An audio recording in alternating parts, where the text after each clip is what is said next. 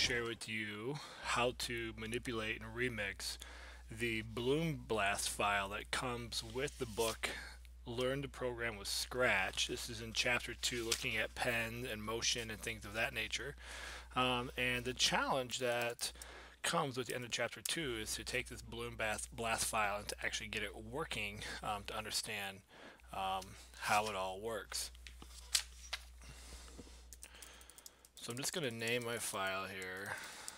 This is chapter 2, Balloon Blast. So the book itself gives you the code to start with, and I'll put the link in the show notes for you to explore, and it also gives you some code to add to these sprites. I want to walk you through that, and then we're going to explore some variables that come with that. So we're down here, we are in the balloon sprite coding. So one of the things, if you haven't learned yet, is each sprite can have its own palette of code. So the rocket currently doesn't have anything, but the balloon comes with the clones. You can see these 5 clones here as we get started. So what we're going to do then is we're going to go down here to control, and in the controls we have when I start as a clone, and we're going to go ahead and drag that block there. We're going to go over here to events. I lied, under control, and we're going to drag a forever block followed by a repeat until. These are all within the same color palette here, and we're going to go to the sensing, this light blue, the cyan, and we're going to choose touching color. Now something that is, if you've never done this before, I have purple. In the book it kind of gives you this brown color, which is really hard to figure out what exactly is it that we want. So when we go to this pen dropper right here, and we can zoom in, if you look at the tip of this rocket, there is a orange tip. So we're going to hover over that just like so. We see the orange circle, we click that, and it's going to fill that in. That's what we want. We basically want this code is going to run, that when this orange tip hits the balloon, it's going to pop. Alright, so now we're going back to control, and we're going to swing over a repeat block of 3, and then we're going to go over here to motion, and we're going to turn. We're going to turn to the left 3 degrees here. So we're going to go in here, and we're just going to type in that 3.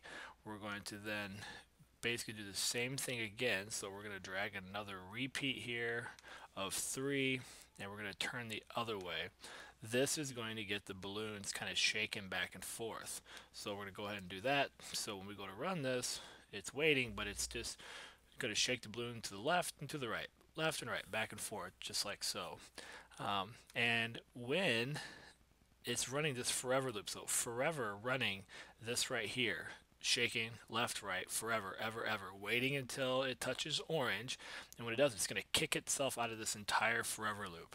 And when that happens, we want a couple things to happen. One, we're going to make the balloon pop, so it's going to pop in there, and then we want to delete this clone.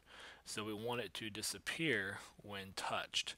So it's going to be shaking the balloon back and forth, boom, boom, boom, boom. Once it senses orange, which is the tip of the rocket, it's going to kick out of that repeat, and it's going to make the pop sound, and then it's going to delete whatever clone that is that was touched. Pretty straightforward.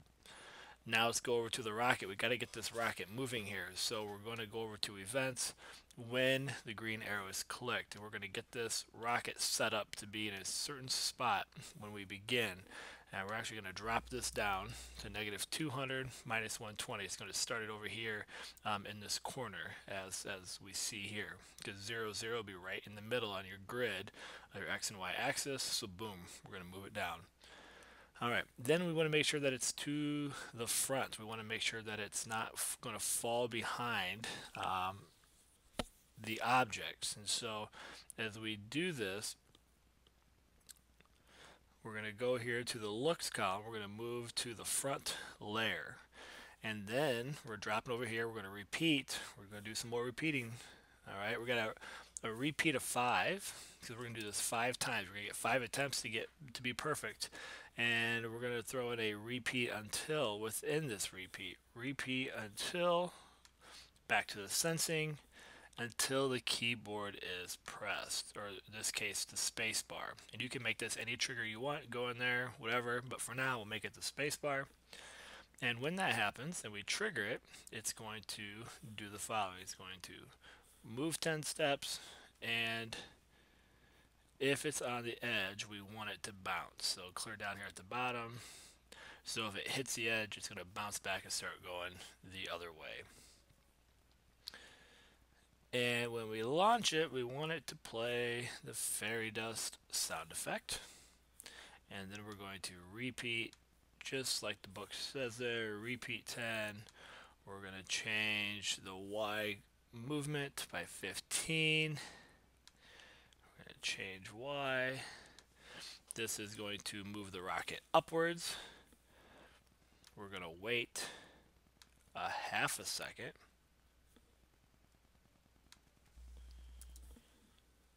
And then we're going to move it again. We're going to go to back to where we started.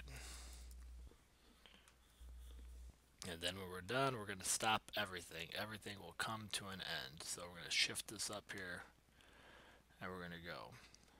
So when we click on this green arrow, it's going to move the rocket over here roughly to this area, kind of where it's at right now. It's going to move it to the front, and it's going to repeat this 5 times in this block. So what's going to happen, it's going to repeat until the space bar is pressed. So it's waiting in this repeat block. Once I press the space bar, boom, it's going to see if I hit. And if it does, it's going to move. It's going to keep moving. Alright, it's going to play the sound effect. It's going to shoot up by 15. And if then the orange touches a balloon, it'll disappear. So as it bounces back and forth, there it is, and away we go.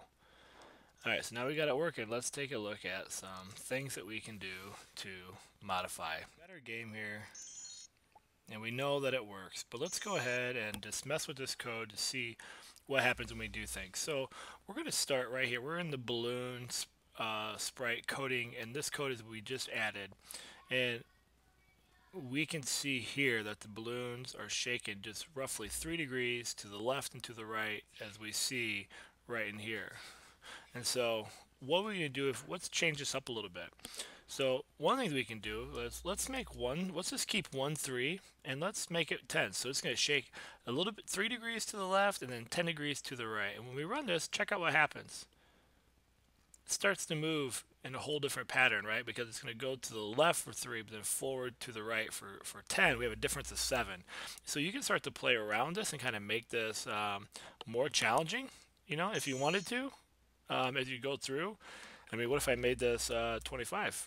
And let's make this 50. I mean, the beauty of doing Scratch in this coding is just that, like, we can't hurt anything as we go through. I really can't. Ah, there we go. Finally got it. It becomes more of a challenge, right? So what we can see here are just the different types of patterns that we can get with our balloons to increase the difficulty. You know, another thing we can do is start to mess around with repeat blocks. And so we don't necessarily have a whole lot of repeat blocks. I mean, we could go here with the balloon.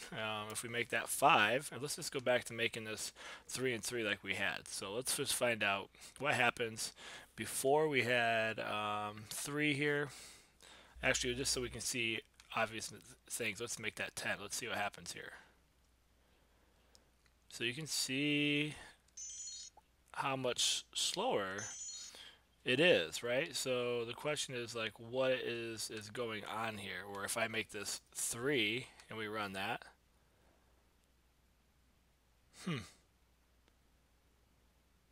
right? So it's just not quite the same. So what if we made this 100 and ran that?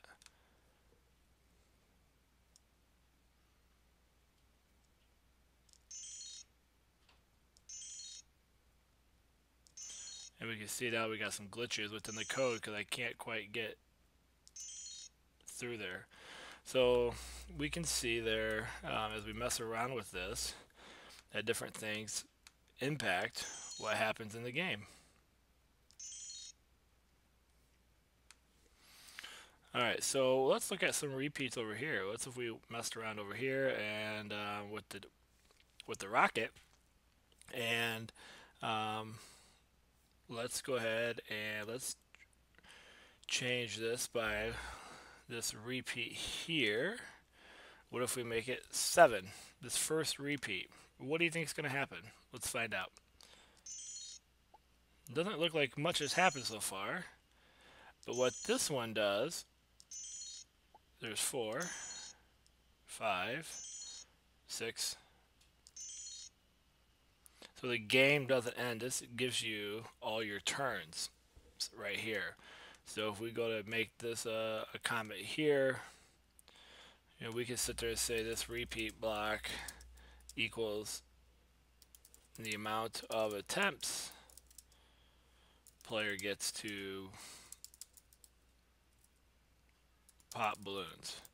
So we can start to actually keep some score here. We can actually start to create some variables where we get how many attempts and scores and things like that. So this is an important thing to note. We could come back to this for some more advanced stuff.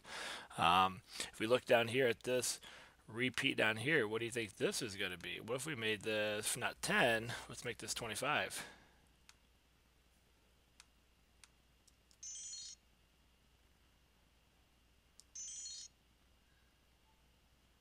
So what we're seeing here is it's blasting right off the screen there, where before we had 10 in here,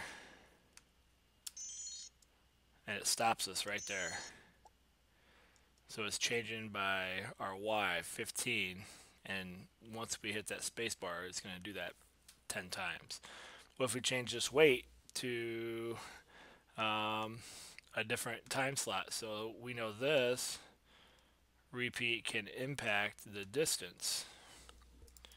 Repeat impacts distance of the rocket. But there's another way that we could do that too, right? What if we change this by, let's say, 50? So we keep the repeat the same, but we change the Y. What do you think is going to happen here? Watch this. Woo! See? So there's 2 ways in which we could impact that distance there as well. So you get a good perspective. If we repeat this once for 15, you can see we don't go very far. That's roughly 15 degrees there, which is why we got to make this 10. So we're really changing this by, what, 150, right? So we could, a repeat of 10 with a change by Y by 15 is the same as 1 and 150. Check this out. Same thing. So we get that kind of coordination there. So if we put repeat equals 1, change Y by 150 is equal to a repeat of 10 and a change Y by 15. There's just 2 ways of doing the exact same thing. So it's the beauty of Scratch and the way it was created is there's no one specific way to do things. And so allowing kids the freedom to express their learning, however they do it, is going to be really, really important as we work through this. You might come up with a way as an educator, but the students might come up with 15 other ways. And the beauty then is to share that. Like, how did we solve this problem? How did we solve this task? And what are all the ways that we can do this? This is how mathematics is changing with the Common Core. We're getting kids to see all these multiple pathways, not being forced to think in a way that we're not inclined to think. And I think this is where we can start to have some relative crossover, not just in coding and computer science, but in our mathematics and our science and our social studies. Is how can we come to a conclusion? How can we defend it? And how can we prove what we're doing? And I think this is another opportunity to do just that. And so as we think about that, let's look at this wait block. There's a wait block down here of a half a second. Let's make this 5 and see what happens. So you can see here, it's going to wait 5 seconds before it kicks us back down to this go to x of minus 200, 120. And as soon as it has to wait, it goes, puts us there. And then this loop goes all the way back up to the repeat. It's going to do it again. And it's going to sit here until we press the space bar. Nothing's going to happen, just moving. And then it's going to kick itself all the way down. And so as we get rocking on that, you know, what if we move this, let's make this 100. Holy buckets, that's fast. So you can see what's happening there as we go through. And if you're not sure what's happening, you can look down here, see how the coordinates are moving. And when we go to hit the space bar, the Y will take off as well. You can see it's going there from that 120. In this case, it's going to 30. We're still waiting 5 seconds. We'll move that back down to 0.5, and away we go. So these are just some things for you to kind of think about as you explore, like, what do these blocks do? The key is to mess around with them and see what happens. And if you're worried about messing up your code, here's a trick. In your backpack down here, you can load up your backpack where I could drag this code down to my backpack.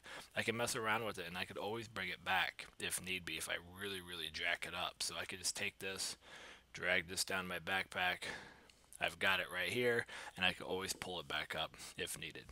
All right, my friends, here's just some things to modify your balloon blast. The next video we could talk about scores and attempts and different things like that.